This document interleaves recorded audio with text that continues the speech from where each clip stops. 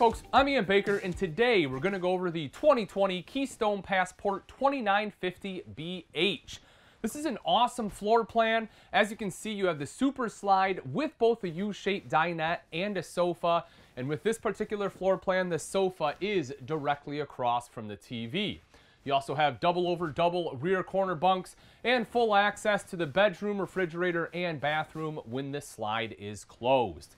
Let's start off here on the kitchen. You will see the countertops. I think they have a nice color palette going on here. It's kind of like a faux solid surface, both in aesthetic as well as design, because this is what they call like a thermofoil countertop, which is a step up from T-mold because you don't have to worry about anything popping off here.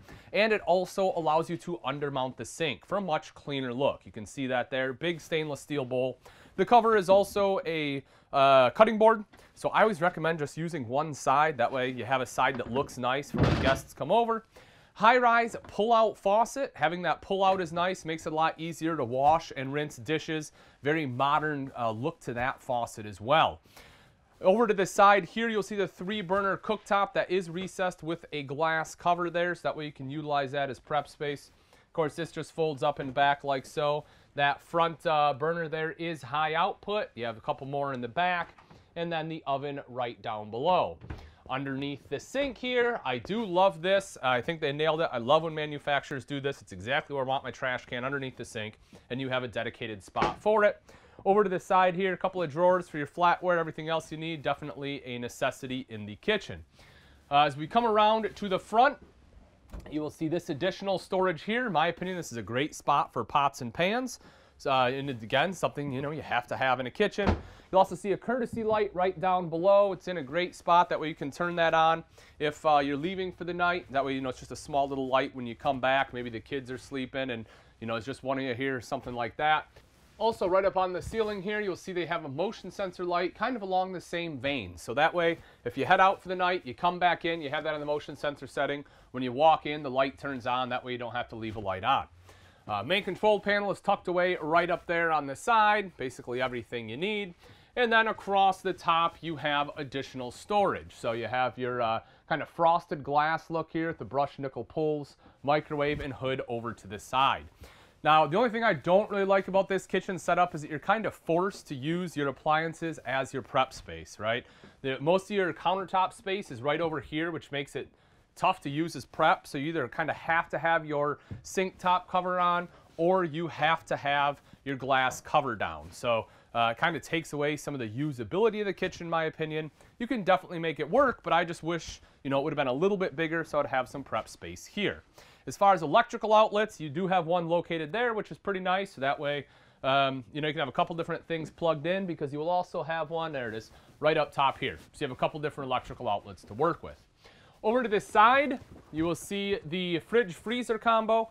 Plenty of space in there. This one does run off both propane and electric with automatic switchover. They have kind of like the stainless-looking panels on here, which, I guess it kind of works, right? Because it has black, but you have all black appliances. I wish they would have had like a little more stainless or something on the cooktop just to kind of help pull it together, but it still definitely works. Above the entertainment center, I'll open that up for you so you can take a look. It's actually pretty decent storage in there. Nothing too heavy because this is just a panel. So if you put something heavy, a bunch of heavy stuff up there, it'll probably break. But it is still a decent storage area for maybe like extra bedding, blankets, things like that, or lighter comforters, pillows, things that aren't too terribly heavy. Underneath is the TV, and the thing I like about this is it's directly across from the sofa. This is super convenient. This is where I want it. I don't have to crane my neck to watch it.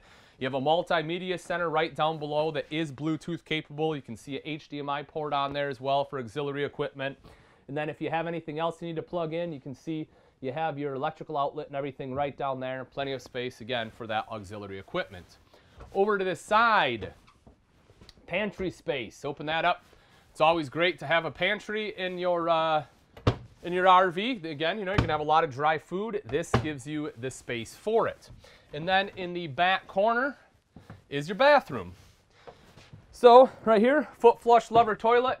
This is a Passport. They try to be a little bit lighter weight, so it is a plastic bowl. Again, for me, that's one of those things I would probably switch out. I prefer porcelain despite the little extra weight, but that's a little more personal preference. In the corner is your sink top and vanity, electrical outlet, mirrored medicine cabinet. I do like that it's an actual wood medicine cabinet, not a plastic one. Vent fan right up top, LED lights. That secondary entrance I mentioned, this of course is what gives you access to the bathroom as well as the refrigerator when that slide is closed up. And then you have a tub shower, which in a bunk model, I like having a tub just because it gives you the ability to give the kids a bath if they're a little bit smaller. And I'm 6 foot tall. You can kind of see as far as space thanks to the barreled ceiling in here. Even when I'm at the lowest point, I can still stand all the way upright. With that skylight, you can probably be 6'2", 6'3", still be able to shower in here, which is really nice. And then as we make our way back out, over in the corner are the double over double bunks. So a couple cool things here. One is the fact that they are double over double, 300-pound weight capacity. So if you need adults to sleep in here, I'll kind of show you the space you're looking at. So as an adult, you know, again, I'm 6 foot tall. My head's not touching. You know, my feet are just about there. But as a 6 foot adult, I can sleep here no problem. Now, you know, I probably wouldn't be able to have anyone next to me because I'm over 200 pounds. And unless it's a child, we're going to exceed the weight limit. But you will see that right in the corner, you have USB ports as well as the electrical outlets there. Same thing on the bottom. So if you need to plug in like, you know, a tablet or something like that, you have the capability to do so. If the kids are back here, you know, they, again, want to plug in that tablet or cell phone on a rainy day, kind of gives them their own space.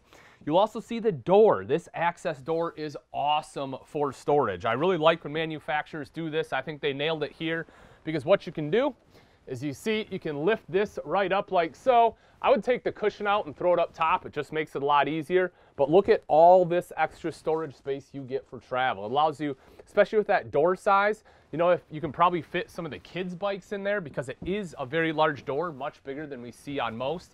Also, you know, grills, firewood, totes, big heavy things. Now, what I think they missed in this floor plan, what I don't like when you're talking about the bunk area, is I don't have a lot of storage for kids' clothes, right? Once you get to your destination, that space underneath the bed is really all you have. I don't have a space to hang up any clothes, so you're gonna kind of have to live out of duffel bags and put a laundry basket underneath there for your dirty clothes. Right here you will see the ladder. This of course allows the kiddos to quickly and easily climb up into the top bunk. And then as I mentioned, that super slide. This is a tri-fold sofa. The thing I like about a tri-fold is not only is it comfortable to sit on, it's also fairly comfortable to sleep on. As far as RV standards go, right? It's a lot more comfortable than your traditional pull-out mattress because you don't have that bar on your back. It's not like an air mattress. It's going to deflate on you in the middle of the night.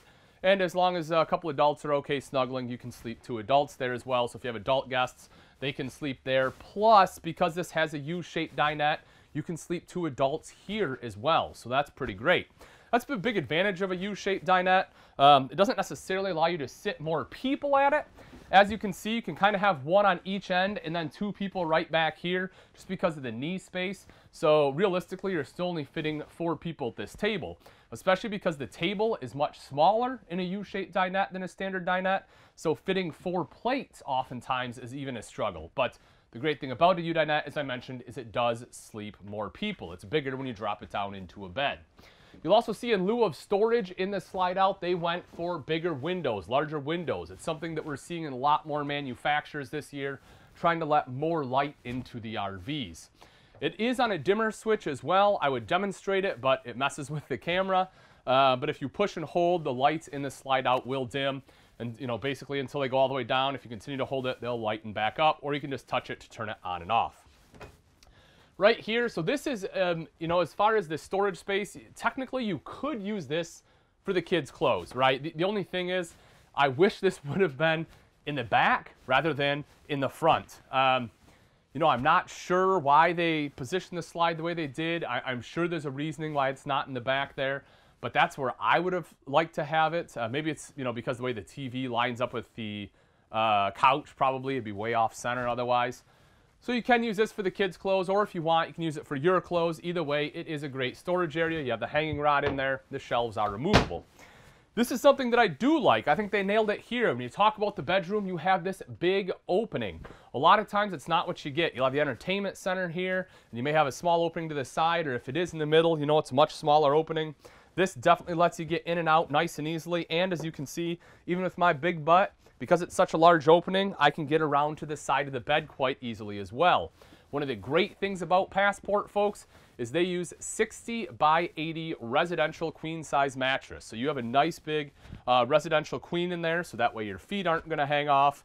The doors themselves, if you take a look at the doors, let me kind of unclip this so I can show you.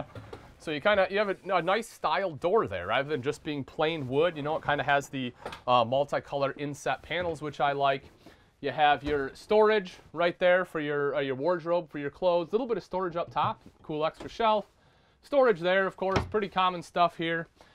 You have the accent wall, which looks pretty nice. And one of the other things I like is actually on the side. What you'll notice with Passport is they have an actual nightstand. A lot of manufacturers just put a panel there.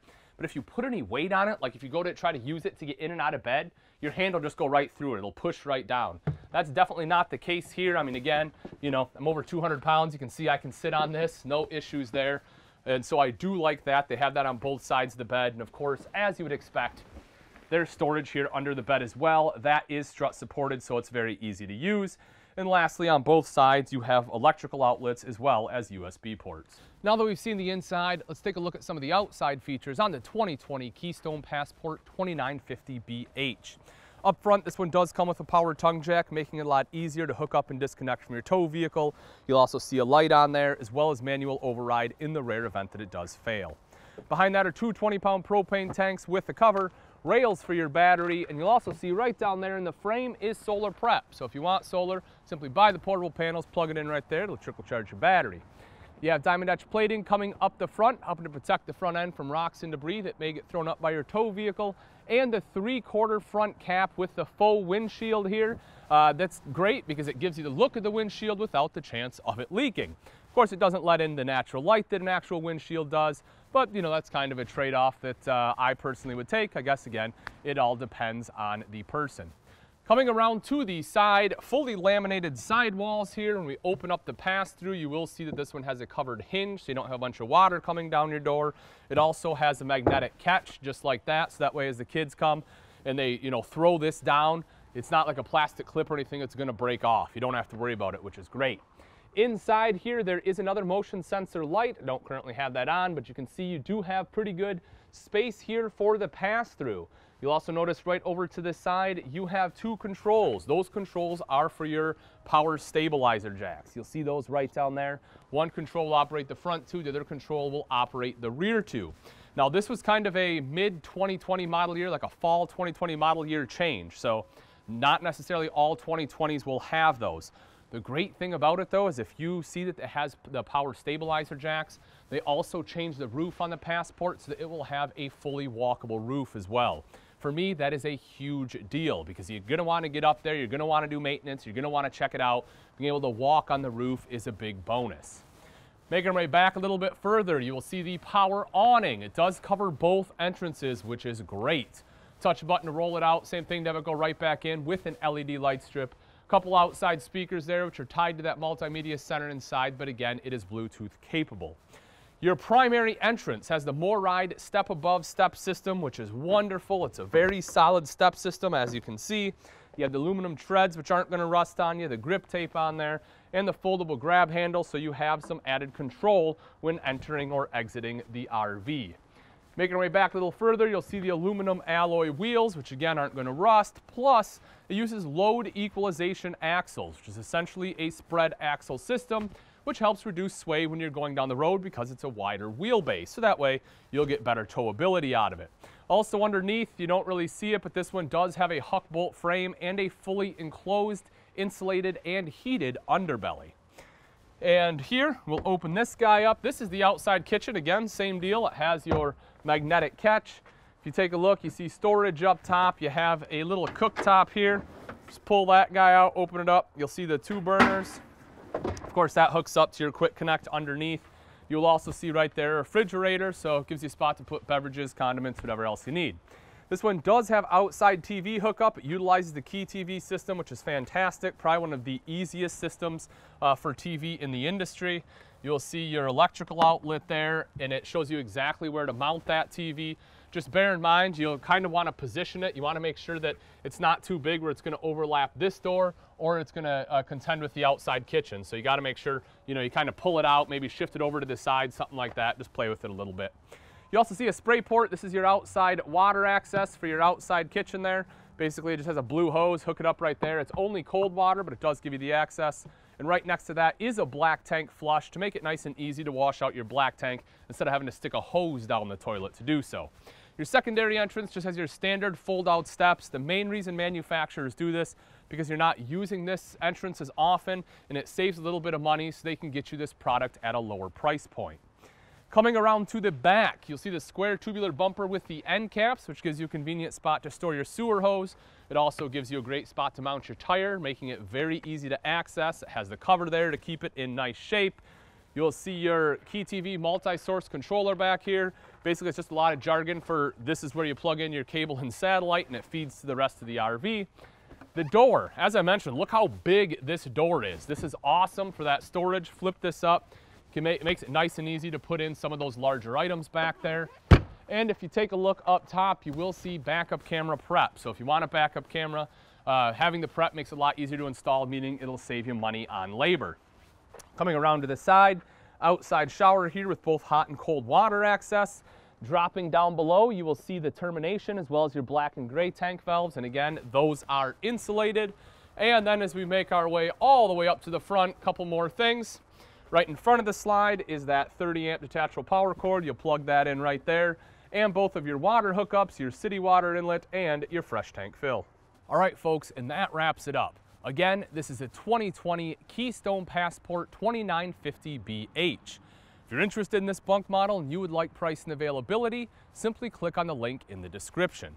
Also, in the comment section, let me know what you think they nailed, what you think they missed, what could be improved upon, or what you would do to change it.